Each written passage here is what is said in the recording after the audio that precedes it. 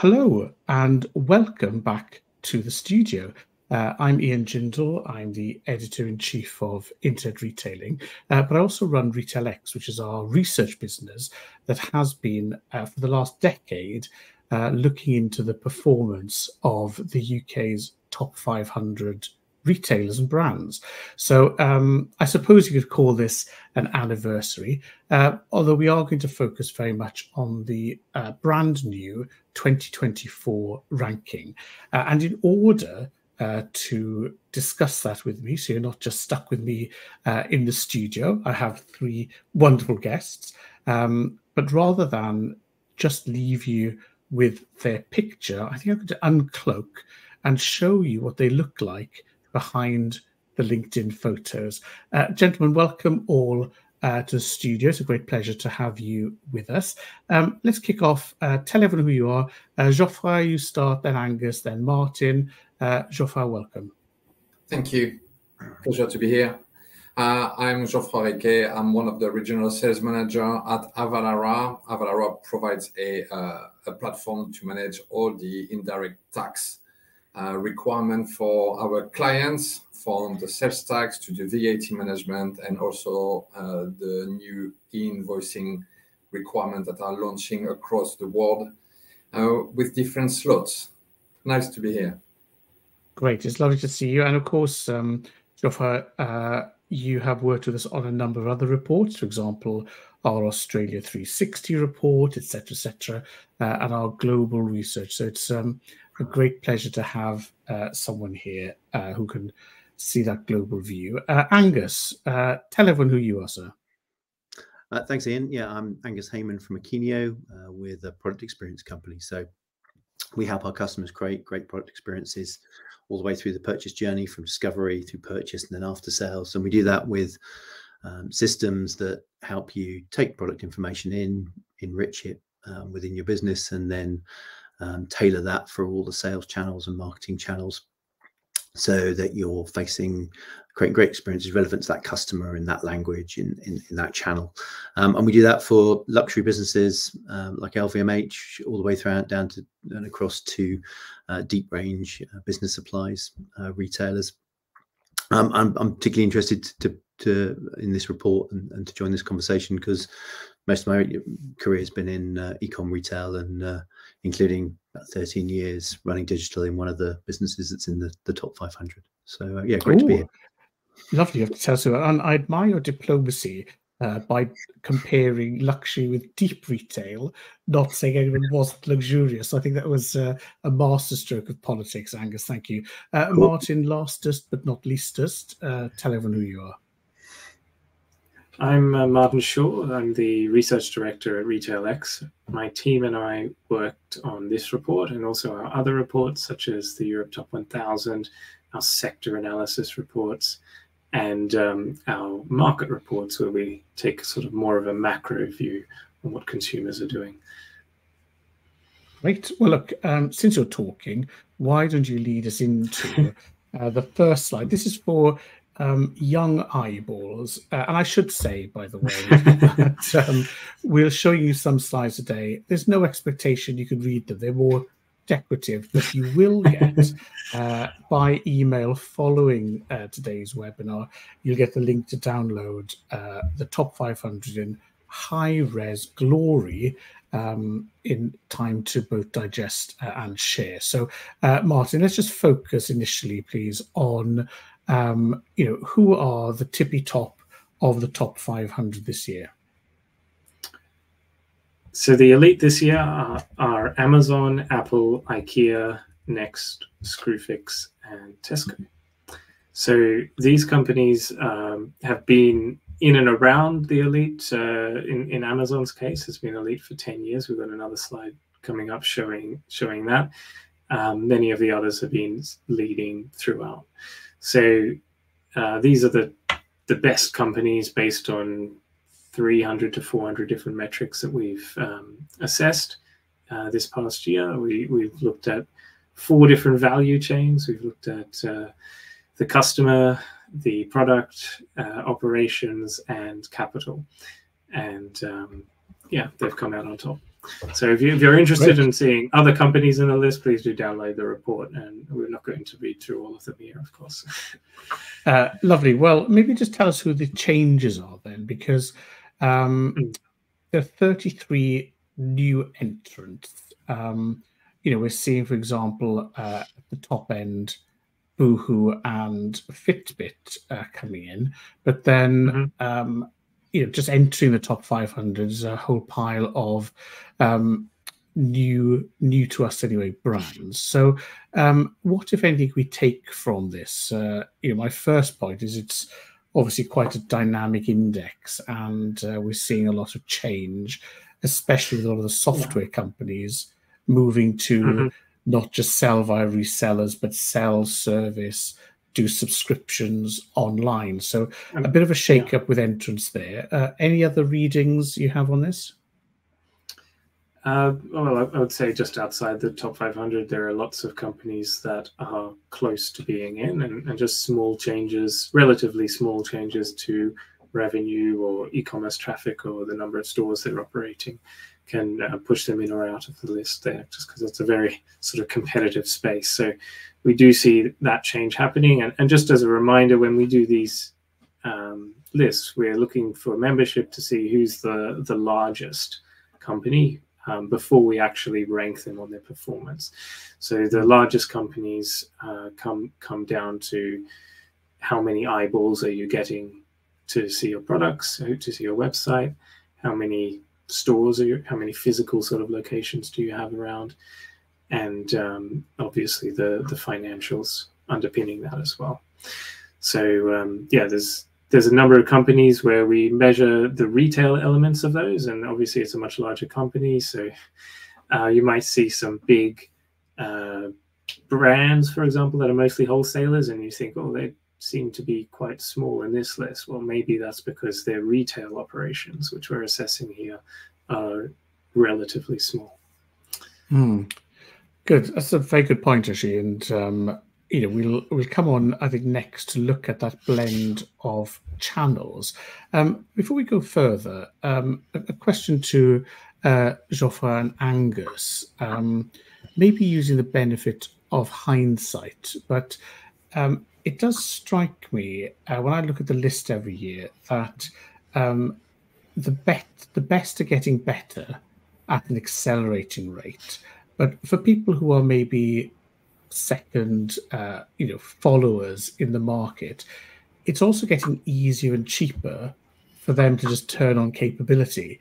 So I don't want to mention individuals, but you can do more now in 3 weeks with a credit card using a self-service interface than you could do in 2 or 3 years back in the noughties with a multi-million-pound budget. So it seems to me that the pace of change is accelerating, the ease of access is accelerating, and therefore it's getting harder to stand out. So maybe I'll pick on you, Angus, first, and just say how, when everything's getting better and easier, can somebody just wake up and say, I need to stand out? What are the what are the ways you think that boards should be discussing stand out now?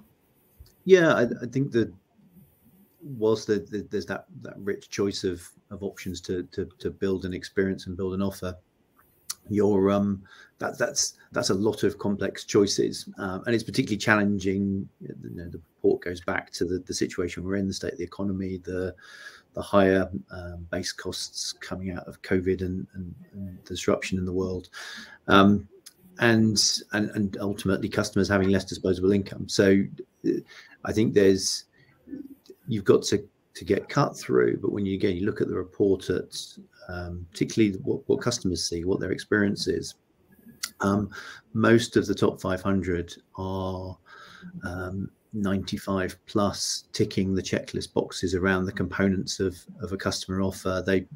You can filter, but in various ways. You can search and discover products and all the kind of relevant multiple images are there in very high percentages across these 500. So I guess I would say that given the challenge of the economy and what you want to achieve, you've probably got this choice between one big change, one focus on one big number and try and move it, or you're looking at something that's going to have some impact across your whole business.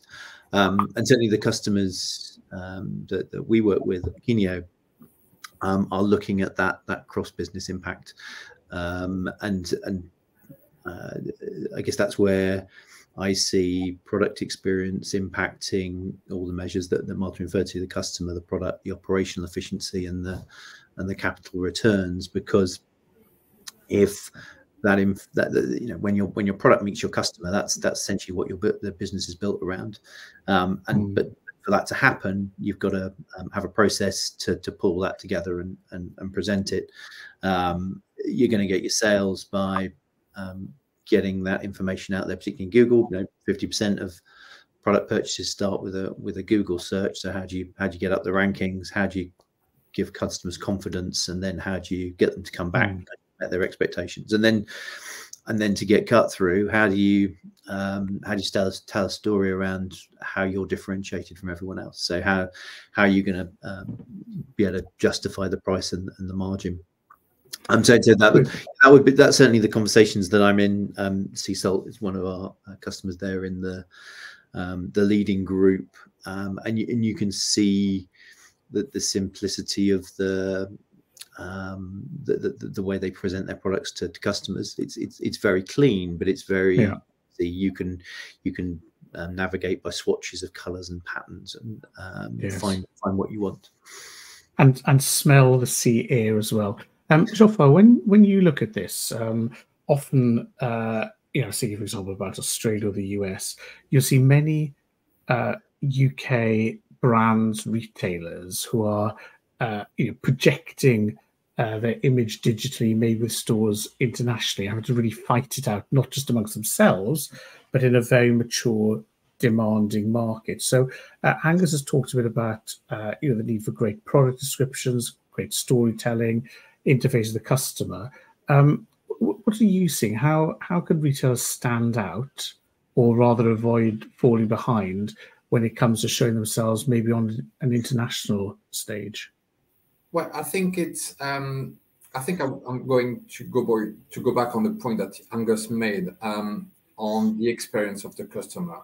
I think for any retailer, the key is to have repeating orders from the customer. And in order to do so, you need to give the best experience to your customer. So you need to make sure that if they buy it, they've got the best experience in terms of the product, but also in terms of the delivery, in terms of the charges, the prices, and so on. And I think there's nothing worse than when you are selling abroad or you are buying from an international company, is to end up with an additional bill on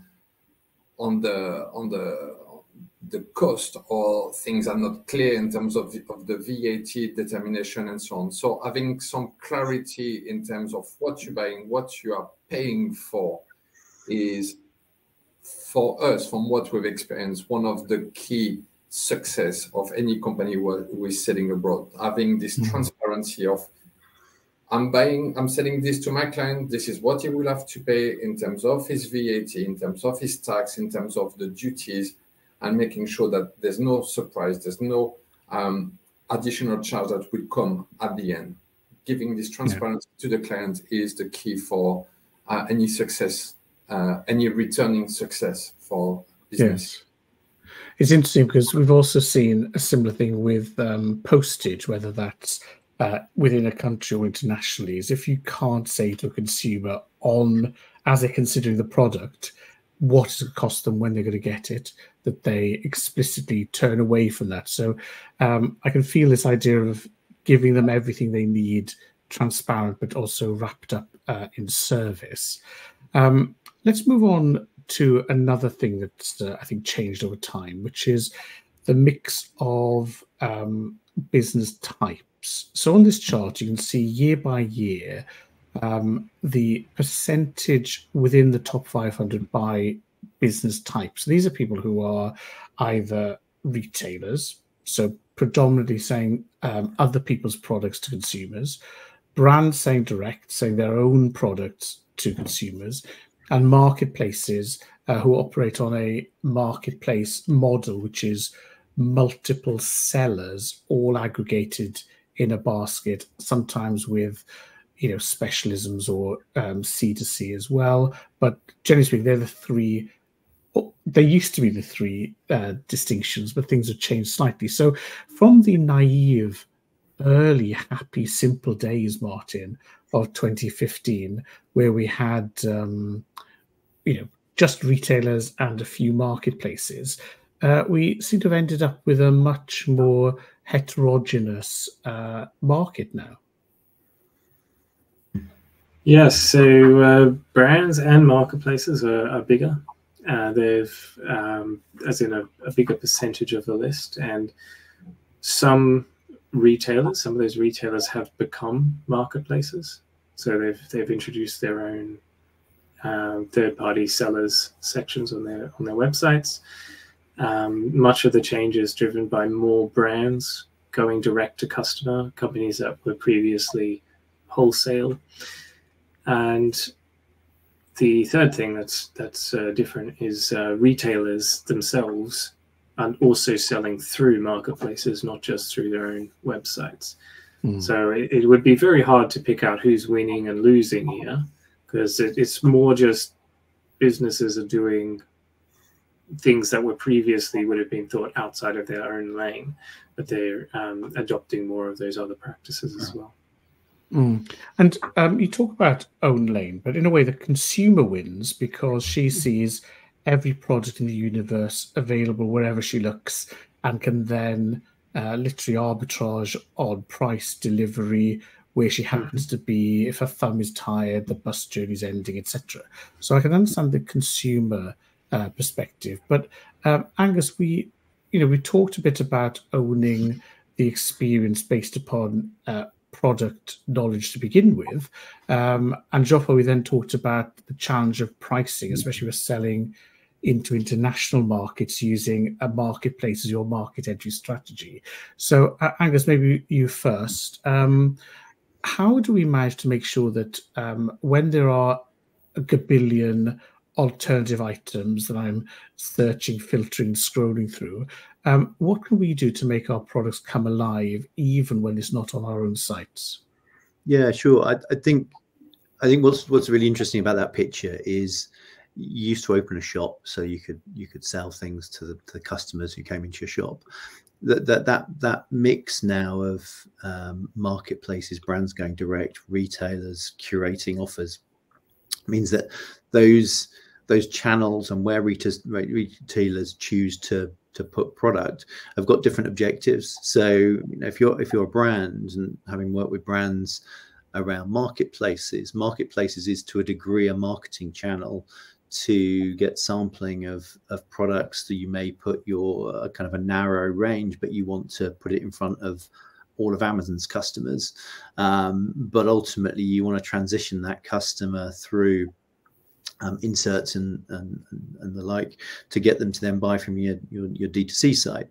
Similarly with a big high street retailer with an e-com arm, my experience, we've used eBay and Amazon as clearance channels because you're doing something different with a different price for a different customer set, and you want to present things differently. So I think the first perspective is when you've got this as a retailer, you've got all these options of channels. What's each channel trying to do for you? And then once you've decided that, who are the customers in those channels, and what do they need, and then what does the channel operator need? So simplistically, Amazon needs some bullet points to populate a description area. There'll be character limits. There'll be particular Amazon specific attributes that you don't use on your own site, you don't use elsewhere. So taking control and pulling all that information to a single location where you can see it, and then actively choosing to say, right, we're going to curate this experience in that channel because that's our clearance offer, customers of this type, and the channel requires these things. It's quite different to what we want to show as our premium offer, perhaps on our main site. And that that ability to take control there's quite a lot of hygiene stuff around pulling that content together, but once you've got it, you can then deploy as you wish. And I think that's the series of decisions that we tend to go through with our customers. And Geoffrey, when we look internationally, I can manage maybe controls on my own website, but all of a sudden I might be selling through others. Are there any considerations that we should have when we're approaching the world via other people's channels? Yeah, absolutely. Once again, I'm going to bounce on what Angus said, and one two words that he mentioned is taking control. Obviously, when you're selling directly, you've got your own obligations, and most of the company will meet those obligations. But when you sell through internationally, the likes of Amazon, there are still obligations. Everything is not only left to Amazon to deal with. There are obligations that you need to meet because the authorities will not forgive if you haven't met those obligations. So, as I said earlier on, being ahead of the curve and making sure that you know what you have to do with this obligation about selling internationally in terms of indirect tax is key for the development and for the perennity of the company. And this is how we help a lot of companies who are selling internationally directly or indirectly through the likes of Amazon in the US or in Europe about how can we manage this obligation? How can we help you to manage this obligation? And you don't have to worry anymore about that. Right. Just leave it to experts and we do the rest. Lovely. I mean, no one wants to get a letter from a tax authority in another country and language. So totally agree. Let's do a quick overview now. So here's a chart we prepared earlier, which looks at the 10 years of the top 500. So we're not particularly anniversary focused, but it was interesting to see that if you look at the elite and leading together, that's approximately the top 25 of the 500. And over 10 years, 76 different retailers have ranked once or more as either elite or leading.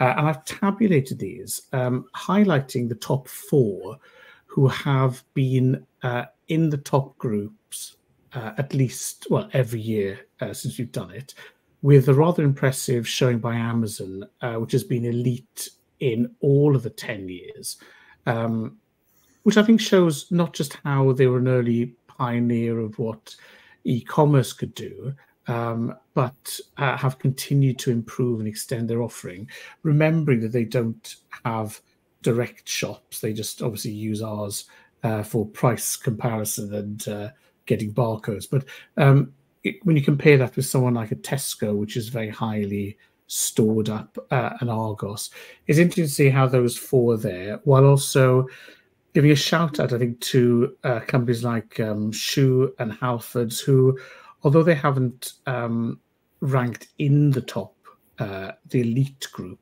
have been consistently amongst the top players, even in more traditional marketplaces. So I'll leave that up as we talk, because there are a few people to point out. You know, we've got the ever-lovely Screwfix, who's been there for 8 years, another supermarket. So very interesting people. Any thoughts on who we see there and what we can learn from that over a decade? Geoffrey, maybe let's see if you have any thoughts to begin with. Well, it's the international strategy. I mean, it's amazing to see that Amazon is performing so well and is still at the top. Yeah, that's mostly the international side that is striking for me.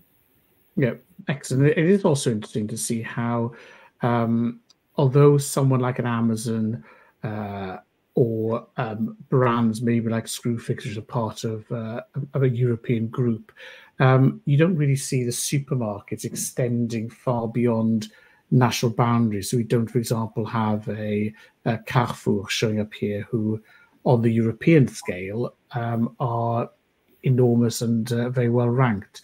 Angus, any thoughts from you on this 10-year view? Yeah, I think I mean, it comes back to having a profitable proposition. I think these businesses have all evolved their proposition over time, but have come to a point where they found something profitable. You know, I was in books retail for a long time, and Tesco's tried it, couldn't make it profitable, but clearly have got a very profitable grocery business, and they found a way of making that work through local delivery using supermarkets as hubs. So it's those businesses have tried stuff, have evolved, but ultimately you've got to stay profitable. And I think, you know, you wind back for the 10 years before that, and that was really trying to struggle and businesses got away without making profit for a while. And then once you've done that, you know, the customer experience sits on top of it, which is everything from how you get found yourself as a brand, and then how you get your products found, and then how people come back to you because you met expectations through buying something you expected because it was presented to you, but also all of those critical delivery questions and you know, Geoffrey's points around the taxation, just feeling comfortable that you're not going to get shocked by anything. It's going to arrive broadly when you expect it. You're not going to get a surprise anywhere in that relationship. Yes, or not even be. I remember the first orders that went through in the noughties. I was surprised when it worked, whereas now you'd be surprised if it didn't work. So I think that's the shift. I was just going to move over this relatively quickly, mainly because it's too detailed to cover now. But I think the main point is that there's a lot of analysis and data by sector, by value chain, etc., within the report that we're not going to cover up. We are going to pick out a few highlights, though. So we've talked a bit about the product value chain, and we've mentioned both profit and the importance of transparency here. Martin, did you have any points you wanted to raise on this particular point? So I'll just give a quick overview of what we measure in the report. Again, we're not going to repeat sort of pages of analysis here, but we measure about 50 or so publicly visible metrics when it comes to something like the product value chain. And those collectively give us some idea of whether retailers are making good buying decisions, whether they're using the tools at their disposal to keep margins healthy, and whether they're continuing to receive value after a sale. So, for example, by running a mending or repair scheme. Thank you, Martin. And one of the retailers was super pleased to see topping the rankings again is Screwfix. And I would recommend everybody have a look at this. It's an extensive interview with Sue Harries, who runs the digital proposition and data at Screwfix. So we've seen Sue over many years, you know, in our conference and in our pages.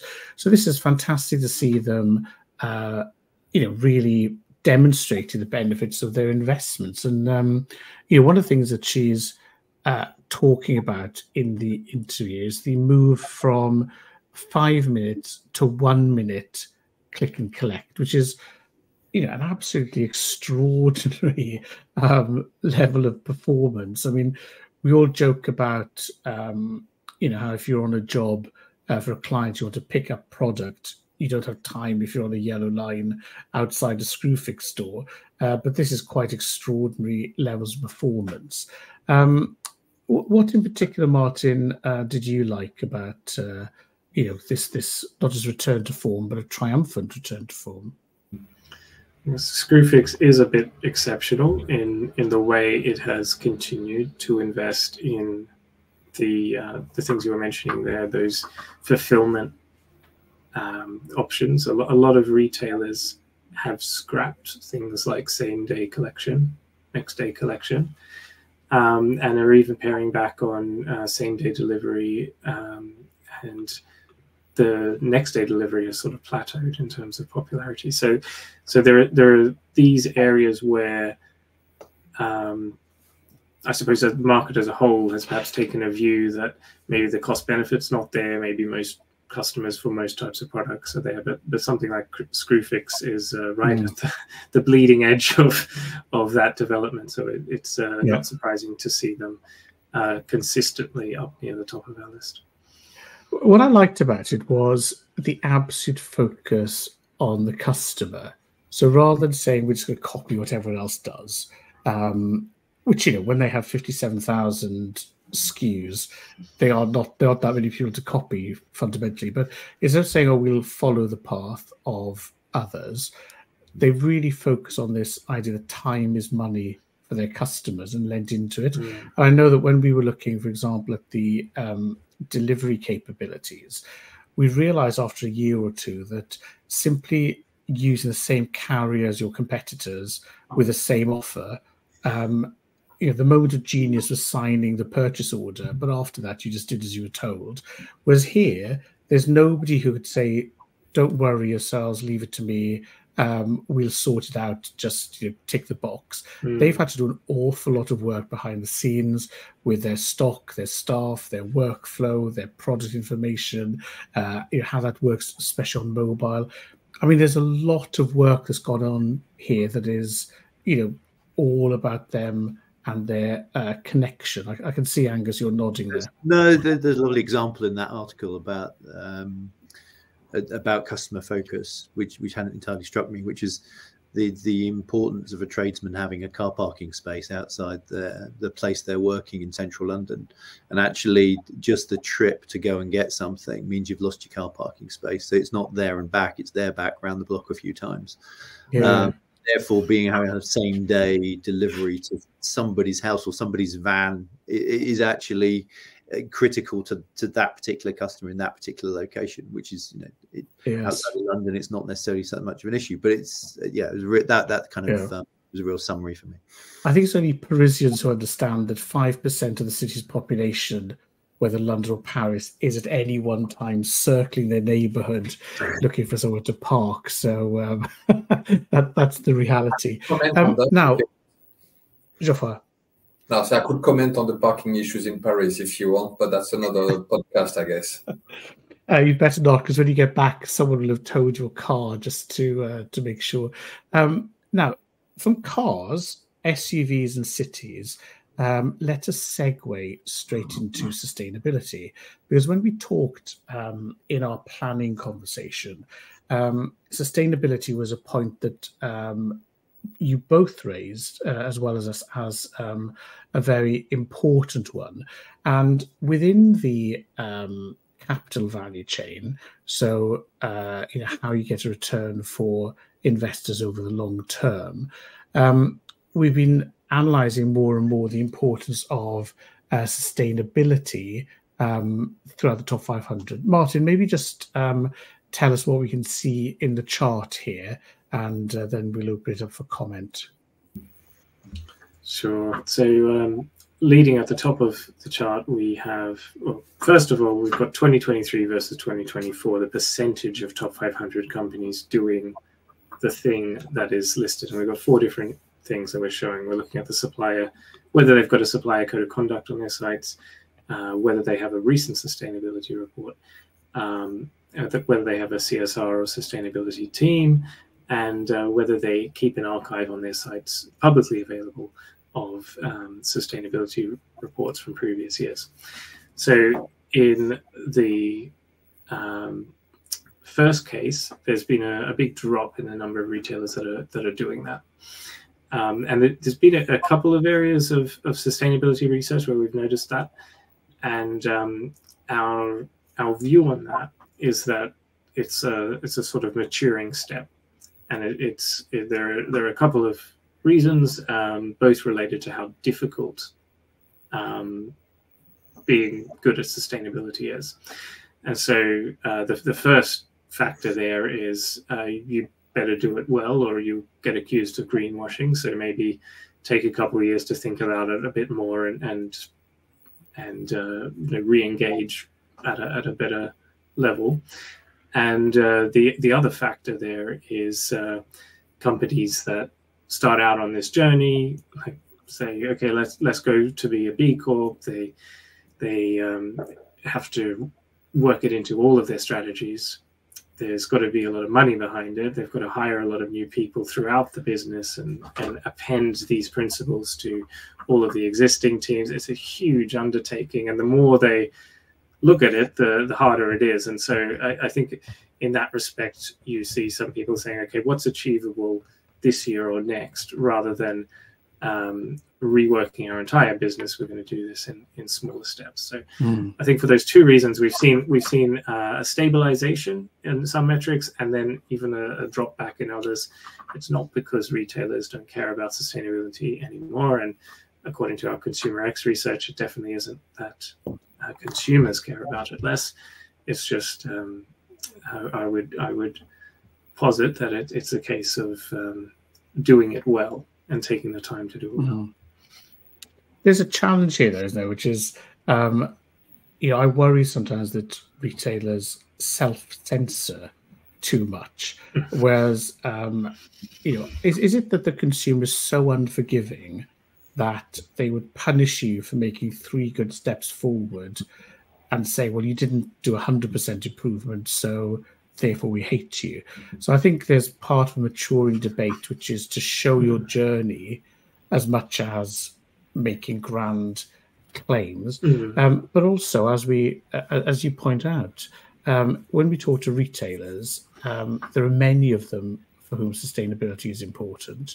The customer thinks it's important, the manufacturers think it's important, but we don't have throughout the business a locus for driving and changing sustainability. It's kind of a shared endeavor. And with many shared endeavors, it's kind of hard to get that traction times, I think. But as we look across Europe, we're seeing some pretty serious changes. I mean, for example, in France, they've started mandating that whether you like it or not, if you are a fashion retailer, you have to talk about your sustainability. I mean, Angus, you were mentioning a retailer that caught your eye in terms of what they're doing for sustainability. I went and grabbed a quick screenshot in case people didn't know about them.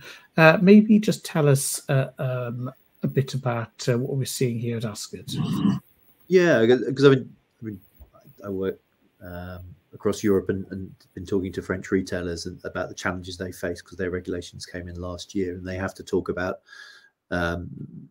not only where the fabric came from, but where each step of its treatment happened. And Ascot's a Scandinavian retailer we work with.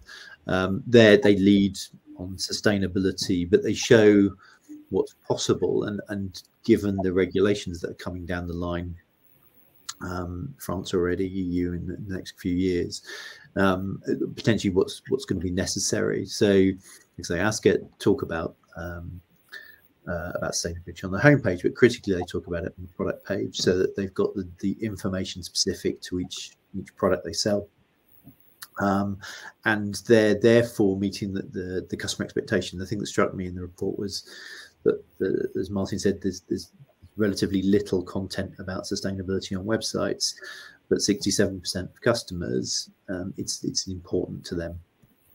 And on the product details page on Ascot, you get the normal information you'd expect, but also this strip of content around traceability, and you can then see percentages. And to your point, Ian, around customers wanting you to be open and showing a journey. And this is a business that's all about sustainability, but still they recognise that they don't have 100% traceability on absolutely everything. Some things, by showing they're in the 90%, they're showing they're trying to get that information, and that they're trying to help you. And actually, our experience with them is customers first time are engaging with that content, but once they've built a relationship and they're returning, they're not diving into that information rather than hitting the buy button. But they're reassured that it's there, and that's all part of the brand story and the reason why you shop with them rather than someone else. Like I said, the regulations coming down the line are going to make some of that more critical to all fabric retailers. And so, Jeff, we'll have more regulation, as if the various sales taxes, duties, disclosures, cross-border reporting weren't bad enough. And if I add in re-commerce, second-hand schemes, different VAT treatment on whether something is or isn't, within the second-hand scheme, any tips you have or thoughts on managing the additional complexity of this product information, not just in our own countries, but when we are looking to sell cross-border?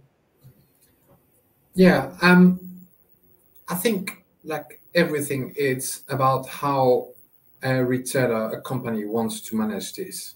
Do you want to make all those investments internally to try to investigate all the different aspects, all the different legislations, or do you have in your head your development, your expansion abroad, and what you want to focus on?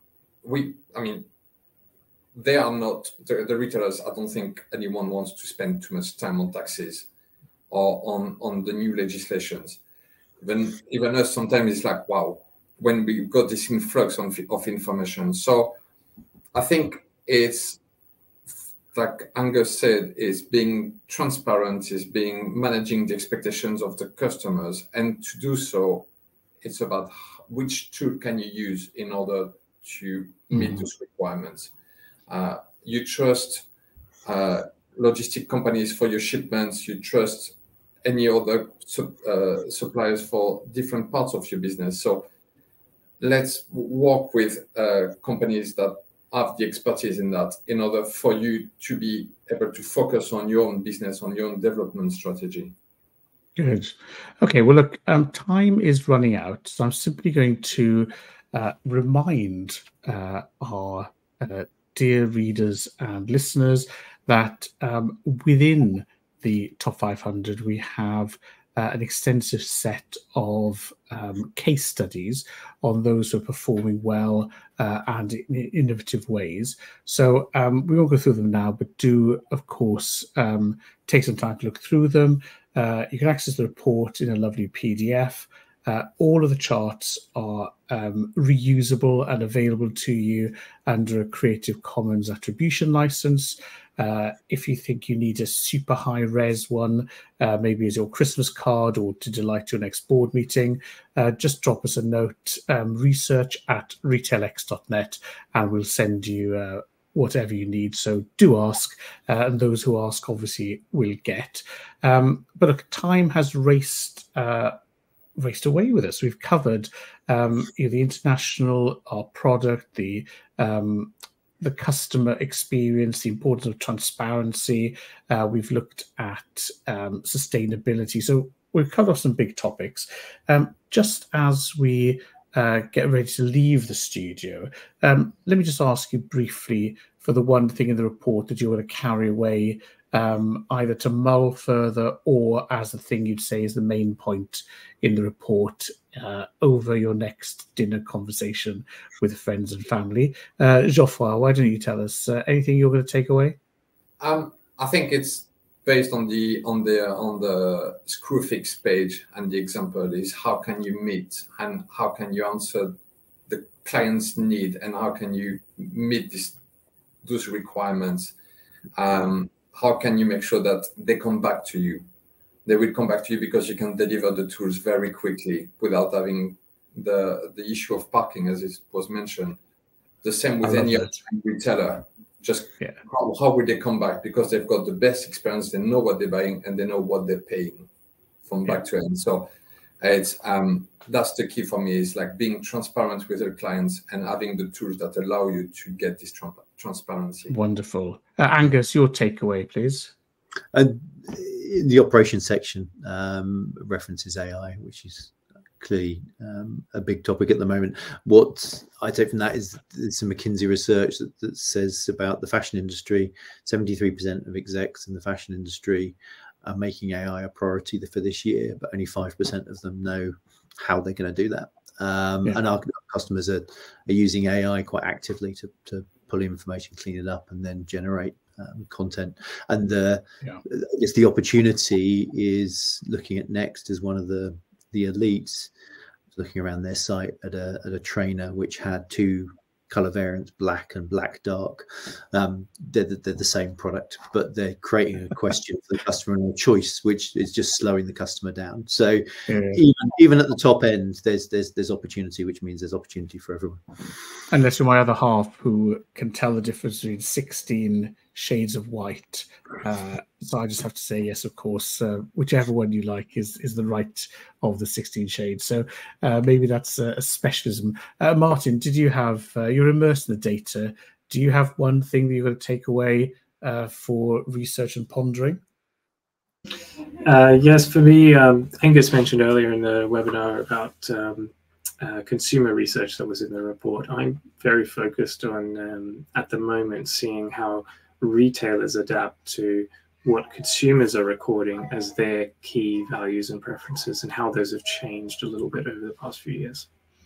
Excellent. Well, that's a very good note to help us end. So just with some advance notice of things, on the 14th of May, we have our Spring Festival. And while some of you will be in our wonderful conference venues, amazing speakers, hearing what the best are up to, Martin and I are running 2 sidebar think tanks. So if you want to join us in the morning, it's all about the consumer, 40,000 consumer surveys brought together, 3 topics, closed doors, 2.5 hours to chat with 50 colleagues. And in the afternoon, we're doing the same with sustainability, looking at 31 data points on sustainability on our top 1,000. What can we learn? What should we be doing? What does the customer want? All the data in advance, leaving us time for that one-to-one chatting. So do join us for those, 14th of May. And of course, we'll mail you to remind you. You'll get a copy of the report. Any questions, to mail us at research@retailx.net. And I'd also be happy to hear from you what your thoughts are on AI. We have an off-the-record meeting of what people are up to on AI, and we're working on an AI in retail report, which will be obviously up to the minute. But give us the flavour of what you're doing, your challenges, your enthusiasms, your ideas. We'd love to hear more. So that's what's coming up. Thank you very much for joining us. There's a download link there, but and I know that I'm going to mail it to you anyway, so you don't need to transcribe it. And all that remains is for me to say a massive thank you to our studio guests and supporters of the report, Geoffroy, Angus, Martin, for all your work. Our time is up. So from the studio, it's goodbye, and wishing you happy trading. Thank you very much.